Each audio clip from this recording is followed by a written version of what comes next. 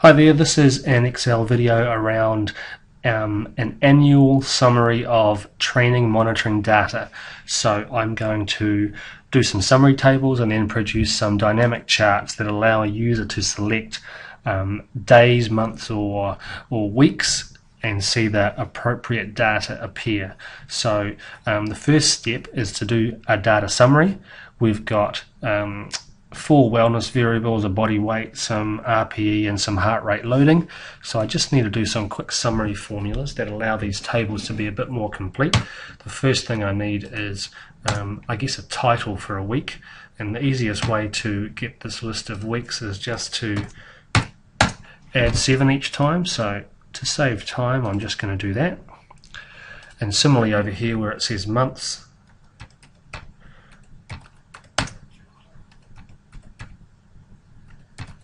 I'm just going to do that as well. And if you do the first two and it's in a pattern, Excel figures it out and allows you to just drag down. Now at the bottom of this week one, I actually need one more cell, and I'll explain the reason for that later. You notice I did that at the bottom of the months as well. So this equation is just an average ifs.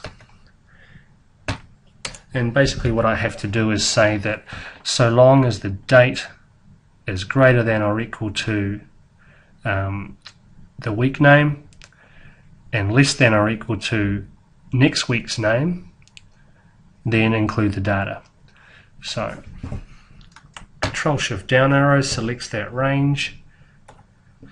F4 locks it. We only want to lock the row numbers so that we can drag it across. The dates, we want to lock both row and columns. Now the criteria is slightly different. You have to use your double quotes and ampersands a little bit to get it to work, but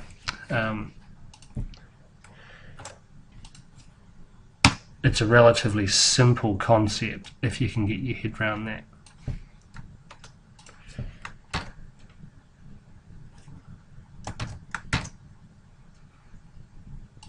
I'll finish this equation and then I'll just explain it. So we know it works, which is great. So very helpful in Excel now are these colored boxes. So what this equation is saying is that give me the average of whatever's in the blue box, so the weight, the body weights, so long as both criteria are met. Criteria 1 is that the day name is less than this purple box, is greater than or equal to this purple box, I'm sorry, and that the day range is also less than the brown box. And so if I pull this across, it's not going to work because I forgot to lock one of my cell references. Amateur mistake, I'm sorry. And I double click and I send that down. Now the reason why I had to put an extra one on the bottom is because this last row is referencing a date further ahead. This data is not necessary. And if I scoop that out, paste it in there and drag the dates across, it should work just fine.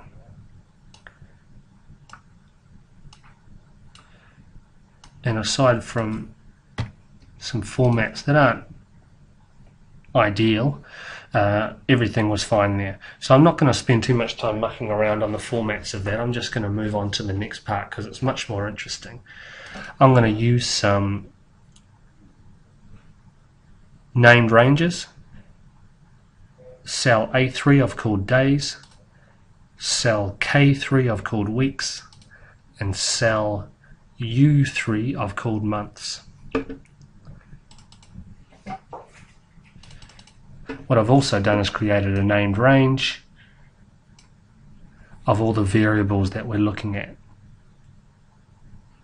So I'm going to add a sheet now. It's called, let's say, report. I just want to add some drop down boxes to it. Firstly, I want to add a drop down box that allows a user to select days, weeks or months. That's easy. Second thing I want to do is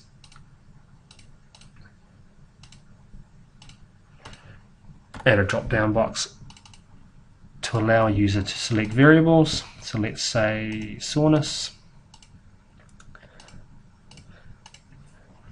I want to add, just going to do it the easy way first of all.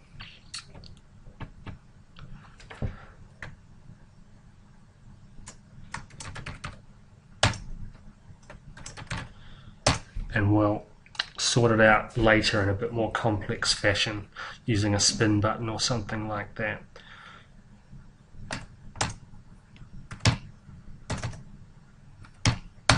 Alright, so what I'm going to try and do now is create a dynamic named range that allows us to plot whichever data we choose using these selection options alone. And so sometimes it's a little bit complex, but it shouldn't be too hard once we step through it. So I'm going to go to formulas and define name. So I'm going to call this chart dates.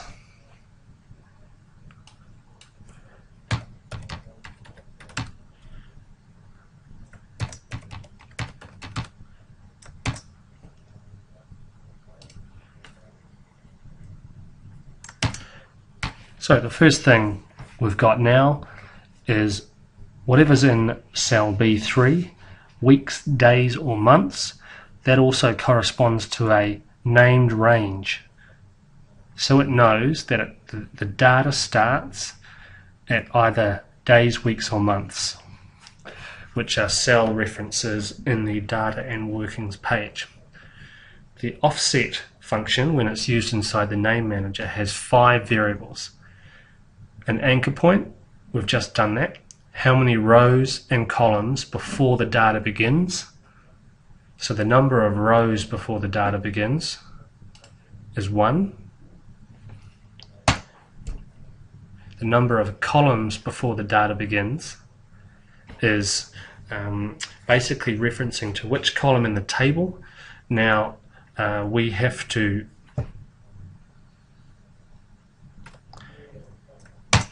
add 1 because we have the week numbers in the system.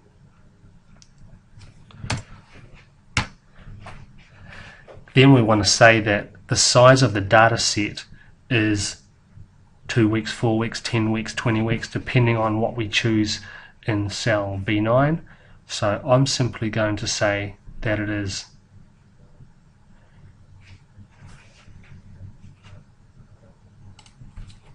20 by 1.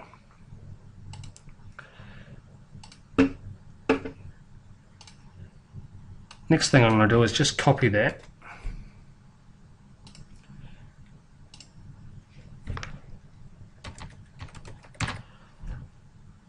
and paste it inside another named range.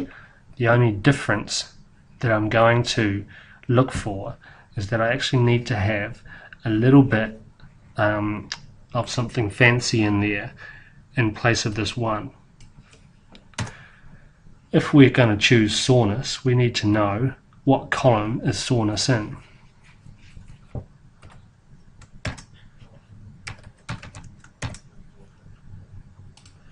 And we can find that using the match function.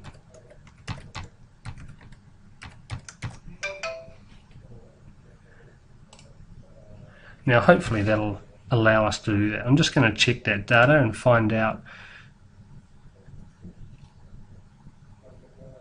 if I've got it right. Now I haven't got it quite right, but this should be a bit better. Perfect. So that's giving us the first 20 weeks of data for soreness. And that seems like it's exactly what we're asking it to do. weeks, soreness, 20 data points. So let's see if I can chart that. One of the best things you can do is just select some data,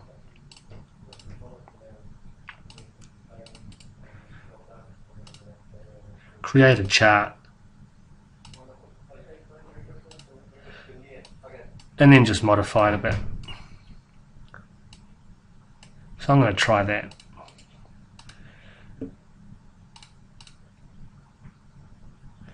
Take out all the cell references.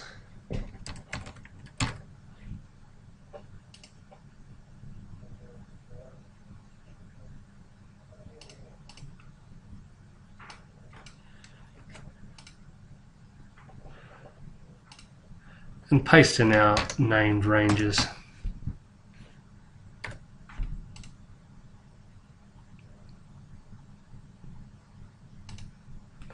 Now what it doesn't like here and doesn't understand is the format of our axis. It sees dates, so it wants to plot every day when really we don't want that. I usually just choose text axis and your problems tend to go away pretty quickly. So if I change that to 45, I get 45 sets of data. If I change it to 12, I get 12 sets of data. If I change that to months, I get the monthly data. If I change that to sleep, I get the sleep data, actual weight in kgs, RP load, etc. So it's kind of working the way we want it. Using the named ranges in that fashion can be a little bit complicated sometimes, but it doesn't necessarily have to be. What I'll do is just fancy it a little bit by putting in a spinner button. I'll just dump them here. We can worry about it later. So given that we could choose days, we need to have the maximum value of, if we say that there's always going to be at least 10 points on the chart, we should choose the maximum value minus 10. So let's say 355.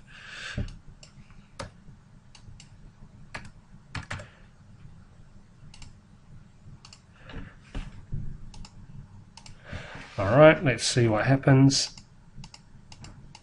Good.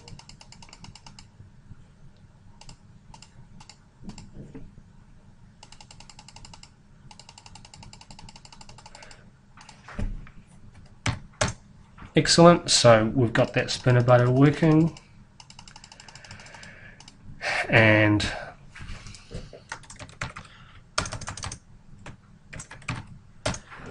I'll do another one.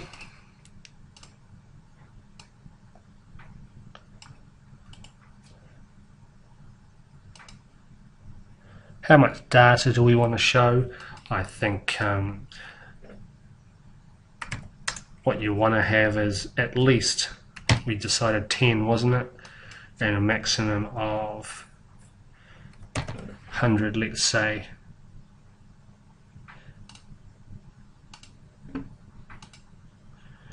Cool. So now I can increase the number of data points. It's probably a good idea to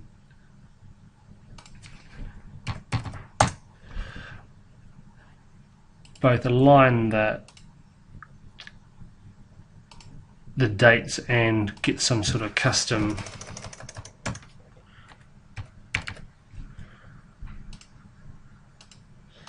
date format so that things don't go all messed up when you are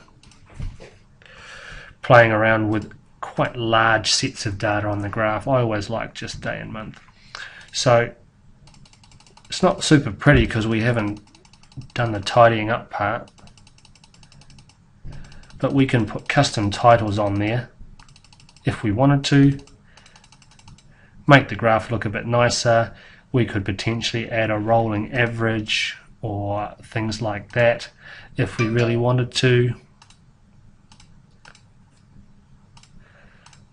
You know, there's all sorts of ways to suddenly add some value to these graphs by tidying it up, but there's an example of how to make something like that work.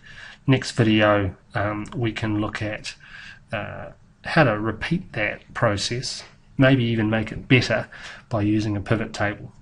See you next time.